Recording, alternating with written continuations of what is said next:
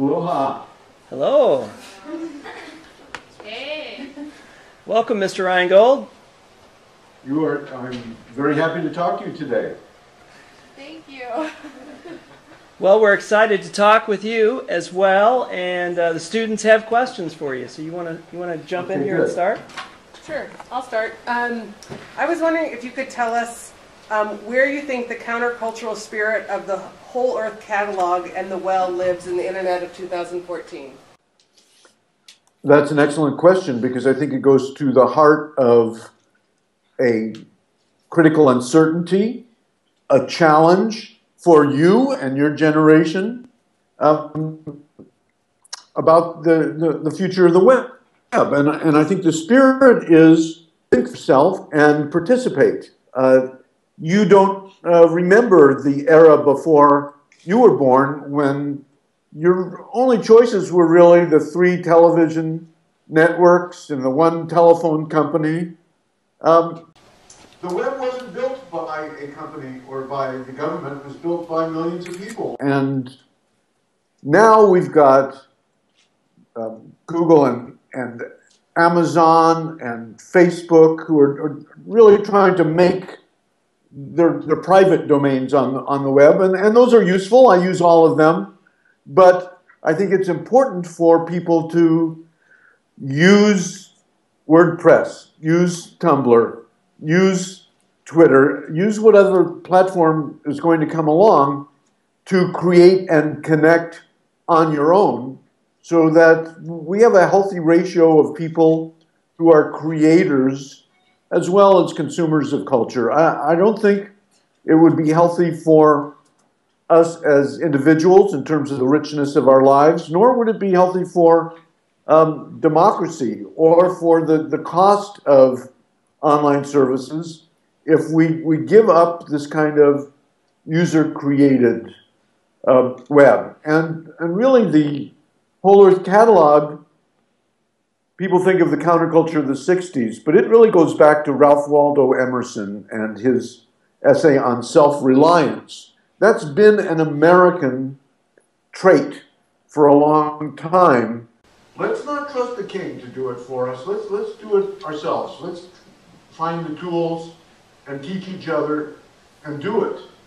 And we have some fantastic tools available today. What's the critical uncertainty, the missing element, is whether people like you and me are going to spend parts of our day creating as well as passively consuming.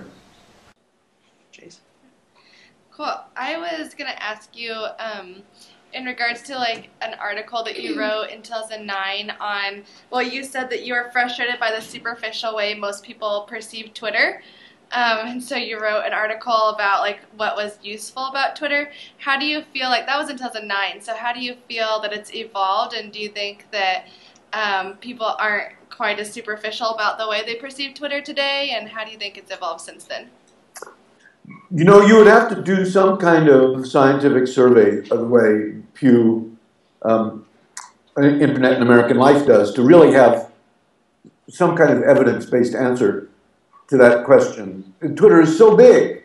It's, you know, all over the world, and there's so many kinds of people using it that it's impossible for any one person to really characterize it as a whole.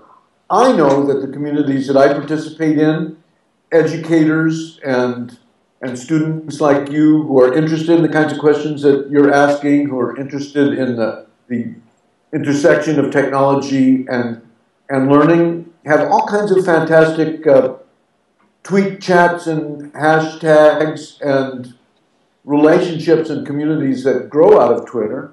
And I also know that there are communities there that are wholly about entertainment.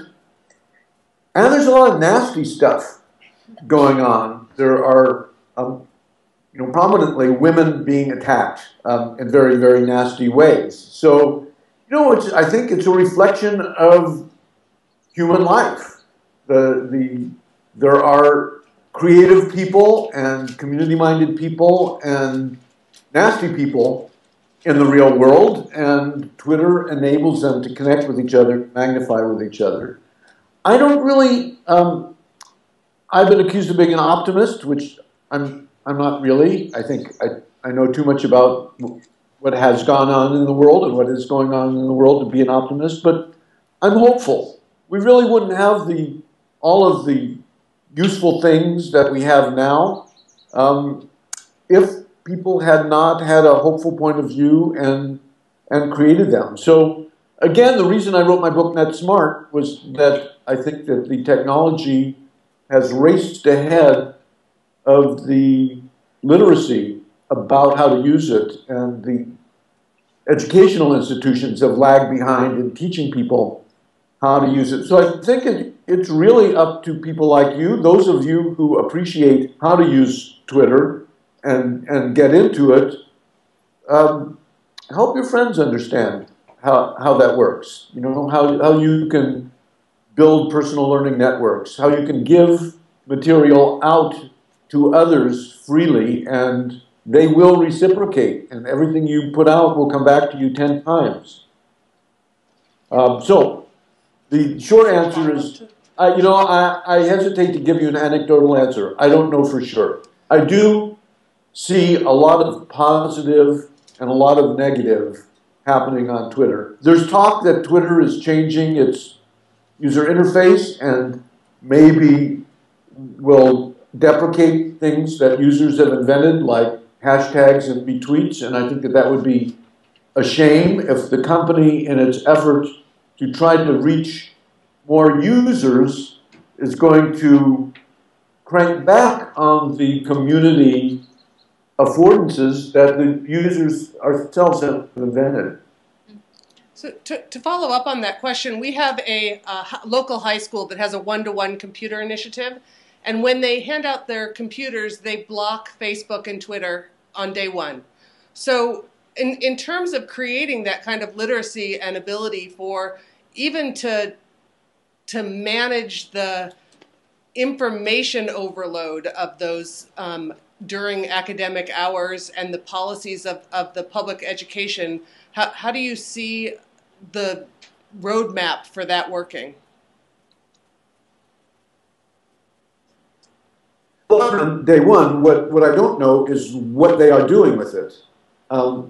So many efforts to bring technology into classrooms kind of emulate the old paradigm of the teacher as the holder of knowledge and the students who are the passive consumers of that knowledge. Whereas the web is really all about peer learning and peer discussion. And of course, a lot of that can happen on Facebook and on Twitter.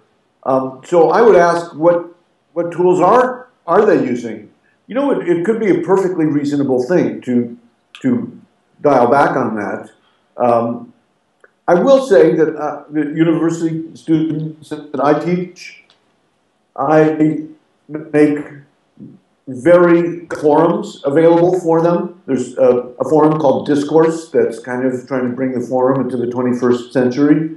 There are a lot of advantages of forums over the way Facebook group discussions happen.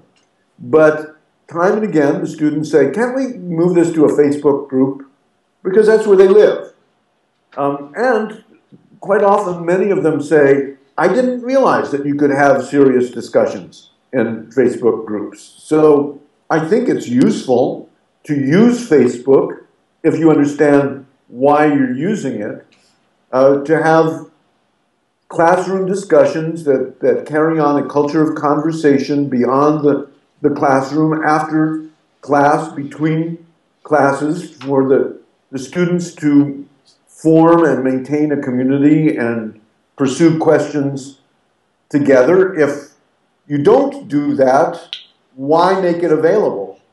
And again, with Twitter, people use Twitter. One use of Twitter that I have learned about that I would like to adopt is divide the class into volunteers who want to have a classroom out loud discussion, and those who want to have a parallel discussion on Twitter. And you make an inner circle of chairs in which the discussants have a conversation, and then the outer circle of chairs comment on that conversation, they supplement that conversation, they add links to that conversation, they add questions about the out loud conversation, and then you appoint a moderator who will raise questions from the Twitter stream for the out loud people to discuss. So, in my opinion, that's a really interesting experiment to use Twitter for. So, I think it's important to know why you are using a tool and what the context is, and to know why you are blocking the tool and what the context for that is. I do think if your objective is for young people to learn how to make good choices, you're not really strengthening their ability to do so if you simply remove the ability to make those choices. Austin, you want to jump in? Yeah, I was reading earlier about how you created brainstorms, which is like a web conferencing community. And to what it seems like to me, that was kind of one of the first of its kind. Do you think that it kind of paved the way for other web conferencing communities to like go forward?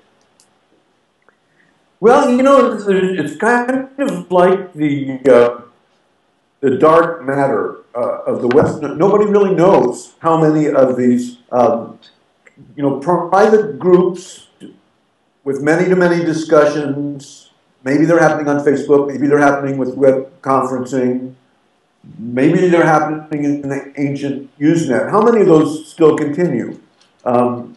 It's all of the attention really is on Facebook and Twitter and Tumblr and WordPress, but a lot of this still goes on. I think what has changed is that at the beginning, people who shared a particular interest in science or art or cats or dogs would find a place online where people were having those discussions, and they would join those discussions, and they would form relationships, and those relationships would grow into communities around that subject matter. Now I think it's oriented around your social network. So in Facebook, it's your friends. In Tumblr, people have different subjects, and people congregate about that. Brainstorms is still alive. It's a little long in the tooth. It's like 16 years old now. So, any group of people who are going to communicate on a regular basis over 16 years, those conversations age if you don't have a fresh flow of new people.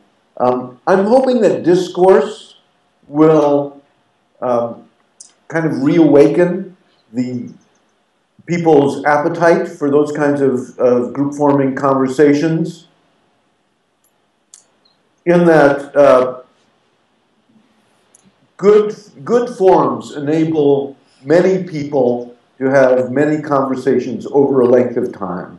And Facebook doesn't enable you to have that, and comment threads on blogs don't enable you to have that. But Brainstorms was a place where, when people were sick, other people organized to take care of them. Brainstorms was a place where we formed relationships so that we had parties where people would come in from Europe and all over America to San Francisco or Memphis or Amsterdam to have meetups of 15 or 20 or 30 people. When people had financial problems, we passed the hat and raised money for them. I think the last time I checked, we had probably distributed about $20,000 or $30,000. So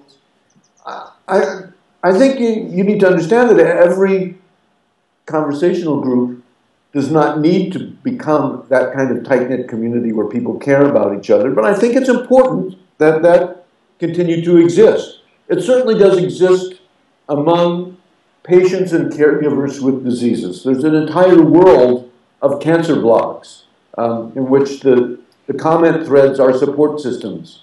They're patient communities. So I'd like to see it continue to exist.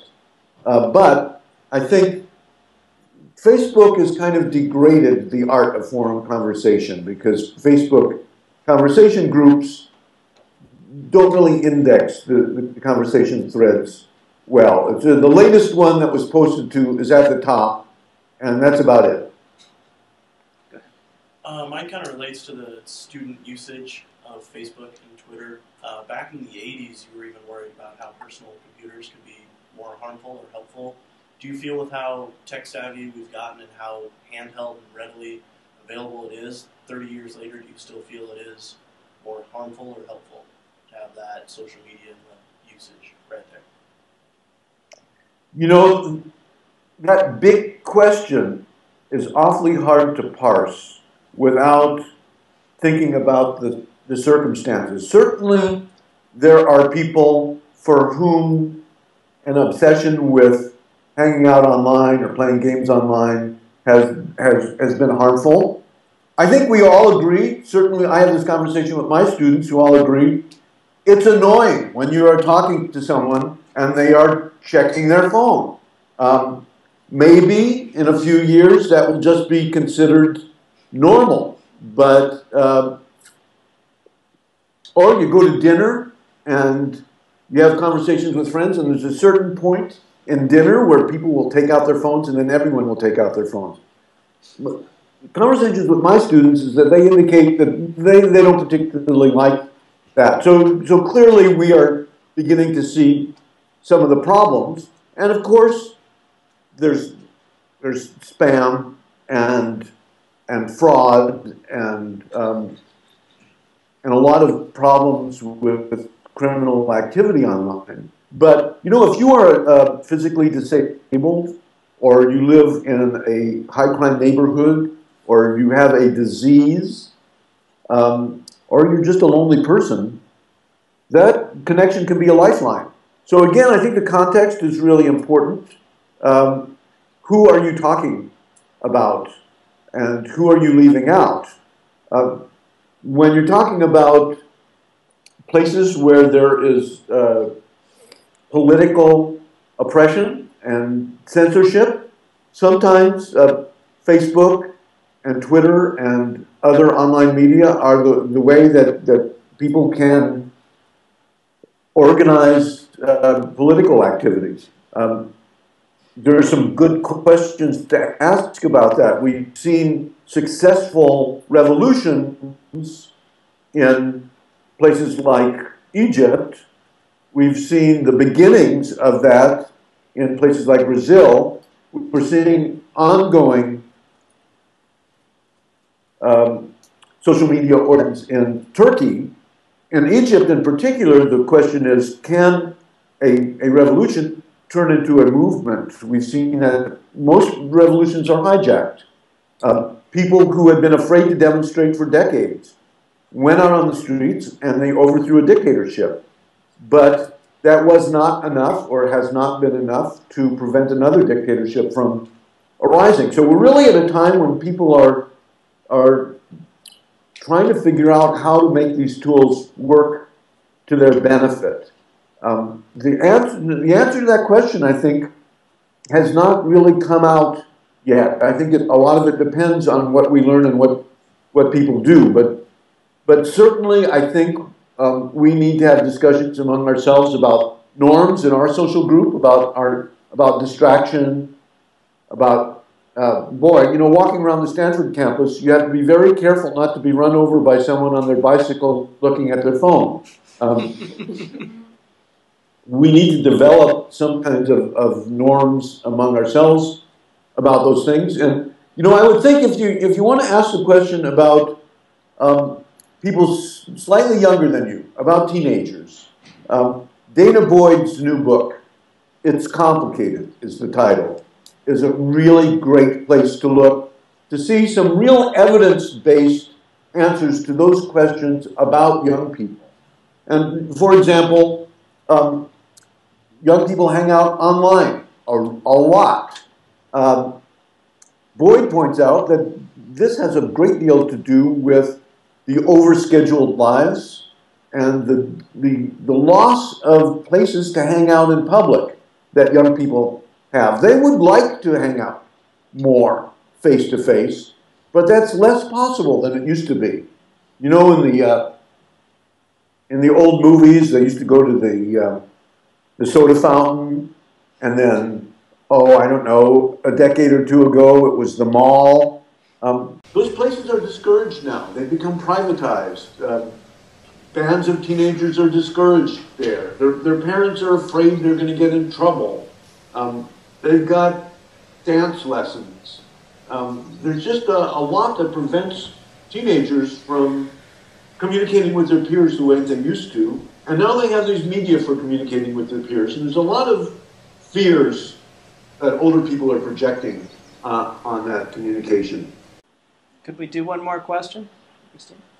At this point, well, maybe not at this point, but maybe more prematurely, do you think Facebook and Twitter would still be as successful as they are if you had to pay to be members or to have an account? Even Pinterest and Instagram, those very popular ones right now. No. I think any barrier, and cost is a big one, but a complicated user interface is another one, is going to reduce the number of people who use it regularly. And the ones that you're talking about, Twitter and Facebook, they're in big numbers games. They want to have billions of users. I do think, I'm sure you've heard that if you're not paying for the product, you're the product. That, in fact, the free services we get are collecting information about us, which they are selling to people who want to sell us things. That's a complicated subject that we probably don't have time to get into. I think that there's pros and cons to it. It's part of an erosion of privacy that has changed our lives. But it's also somewhat benign in that people want to sell us things, not so much control our lives. I do think what's really interesting is the freemium model, where basic services are available for free. So Flickr has sort of been supplanted by Instagram for photographers, but a lot of people still use it. You can use Flickr for free. If you want to have extra high quality photographs, you want to have more than a certain limit of photographs on, you pay $20 a year. Same thing with things like Dropbox or Evernote. You can use it to a certain degree for free, and then if you want fancy features, you pay for it. I think that model is a lot more promising. Well, Flickr just revamped because so many people were upset with the changes that now you get a terabyte free on Flickr, and you pay after the terabyte. Boy, a terabyte was all of the memory in the world not that long ago. And now I have a multiple gigabyte USB key that I have to be very careful where I put it because it's so small that I can lose it. And I think that will be true of the terabyte soon, of course. And I think that has big implications for people. So, I appreciate that you really did your homework and you asked really thoughtful questions. And personally, I think that we are in a golden era. If you know how to ask the right questions and you know how to check whether the answers you get are accurate or not, you can learn anything at any time, anywhere. That has not always been true. School has its place, but until very recently, school had a monopoly on learning things. Nowadays, if you ask a 14-year-old, how do you make a model airplane, or how do you configure a Linux server, they're going to go to YouTube and find another 14-year-old who's going to tell you how to do it. So as I said, I'm not an optimist, but I'm very hopeful. Hope is a choice. I think you have tremendous opportunities. The web is not closed down. It's not completely owned. It's not completely undemocratic. There are forces to enclose it. There are some real problems, but you have the opportunity to shape these tools to your uses in the future. So go do it. Don't let anybody tell you that you have no chance of doing it. Tim Berners-Lee gave the web away and had to talk people into creating websites.